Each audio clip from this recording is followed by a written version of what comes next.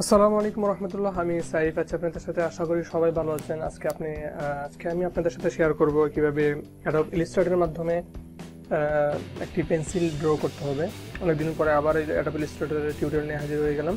তো যারা এখনও আমার চ্যানেল সাবস্ক্রাইব করে না, যারা এখন আমার চ্যানেল নতুন, তাদেরকে বলছি আমার চ্যানেল সাবস্ক্রাইব করবেন এবং বেল আইকনে ক্লিক করে আপডেট নোটিফিকেশন পাওয়ার জন্য বেল আইকনে ক্লিক করবেন। তো আমরা সরাসরি কাজে চলে যাই। পেন্সিল ড্রয়িং করার জন্য আমাকে প্রথমে এডিট থেকে প্রিফারেন্স থেকে গাইডস অ্যান্ড গ্রিডে ক্লিক করে এখানে 50px গাইডলাইন এভরি 50px এবং সাব ডিভিশন 6 দিয়ে আমি ওকে ক্লিক করব। তারপর এখান থেকে ভিউ থেকে শো গ্রিড এখানে ক্লিক করব।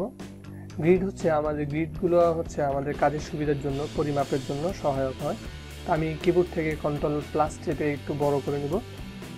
এখান থেকে রেক্টেঙ্গুলার টুলের সাহায্যে আমি একটি গ্রিডের সাহায্য নিয়ে সুন্দর করে একটি রেক্টেঙ্গল এঁকে নেব। ওকে, এটার কালার আমি হোয়াইট দিচ্ছি, বা আপাতত এটার কালার আমি ব্ল্যাঙ্ক করে রাখছি, স্ট্রোক ব্ল্যাক। ওকে, এখন এটাকে একটু জুম করব। এই যে অংশটাকে আমি একটু জুম করলাম। জুম করার পরে আমাকে এইখান থেকে অ্যাড অ্যাঙ্কর পয়েন্ট টুলটির সাহায্যে এই যে গ্রিডের যে দাগগুলো দেখা যাচ্ছে এই দাগ বরাবর আমি অ্যাঙ্কর পয়েন্টগুলো অ্যাড করব।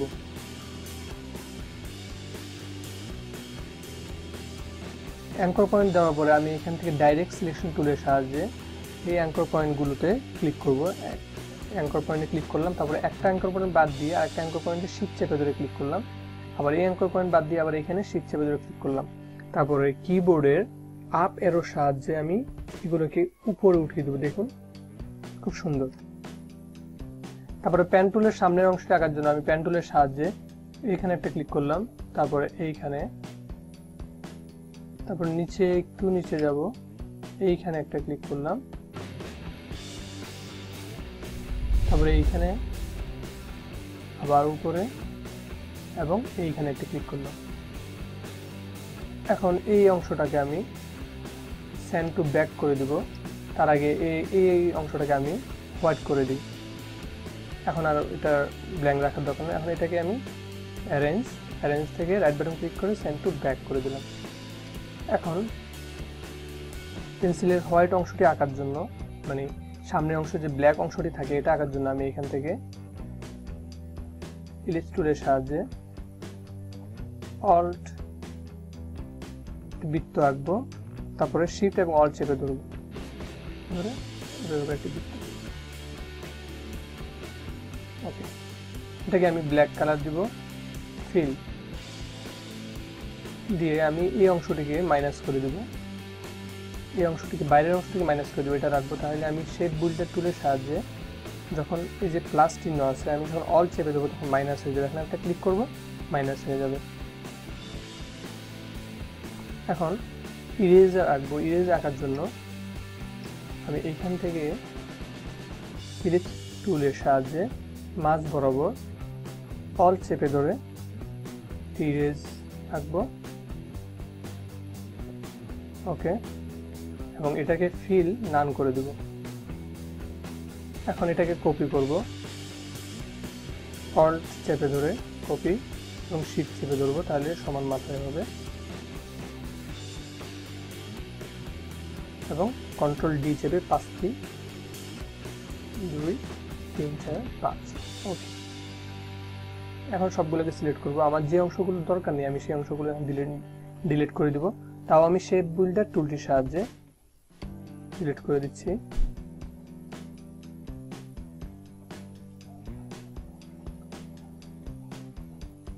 ওকে, এখন আমি একটা একটা করে কালার করে দেবো। আমি এই অংশটা কালার করব। তার আগে আমি কন্ট্রোল-0 চেপে ছোট করে নিচ্ছি। এখন আমার গাইড দরকার নেই, তাহলে ভিউ থেকে হাইট গ্রিড, মানে আমার গ্রিডগুলো দরকার নেই, হাইট গ্রিড করে দিলাম। এখন সবগুলোকে সিলেক্ট করে এটাকে বড় করে নিচ্ছি। আমি একটা একটা করে কালার করে নিব। এটাকে আই ড্রপারের সাহায্যে এই কালারটা করে দিলাম। তারপরে এটাকে সিলেক্ট করলাম, এটাকে সিলেক্ট করে আই ড্রপারের সাহায্যে ব্ল্যাক করে দিব ফিলটা এটা। তারপরে এটাকে সিলেক্ট করব, একই রকম সিলেক্ট করে আই ড্রপারের সাহায্যে এই কালারটা দিব। এটাকে সিলেক্ট করে পেন্সিলের কালারটা দিয়ে দিলাম এখান থেকে, এবং নিচের অংশটুকু সিলেক্ট করে এখান থেকে এই কালারটা দিয়ে দিলাম। এটা হয়ে গেল আমাদের পেন্সিল ড্রয়িং। এখন ইচ্ছা করলে আমরা এখানে পেন্সিলের নামকরণ করতে পারি। একটা আমরা এখানে লিখতে পারি পেন্সিলের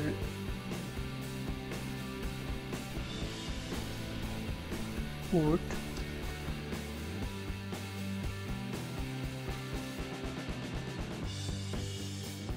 পেন্সিল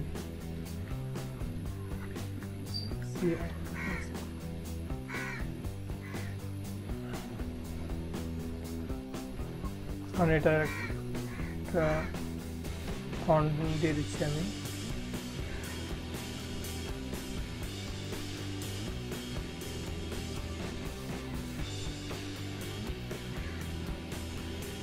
যে ফন্টটা ভালো লাগে আপনারা সেই ফন্টটা দিয়ে দিবেন। এখান থেকে আমি এটা দিচ্ছি, এখান থেকে রেগুলার থেকে ব্ল্যাক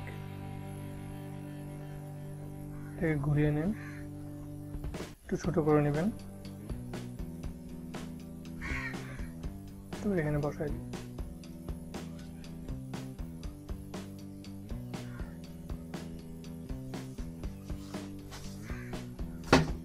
আপনারা চাইলে এটার অপাসিটি একটু কমিয়ে দিতে পারেন। অপাসিটি এখান থেকে একটু কমিয়ে দিলাম, এখন দেখতে সুন্দর লাগছে। তো এইভাবে করে আপনারাও একটা পেন্সিল ড্রয়িং করতে পারেন। আশা করি সবাই টিউটোরিয়ালটি ভালো লাগছে। তো আমার চ্যানেলটি সাবস্ক্রাইব করবেন আর লাইক কমেন্ট শেয়ার করবেন।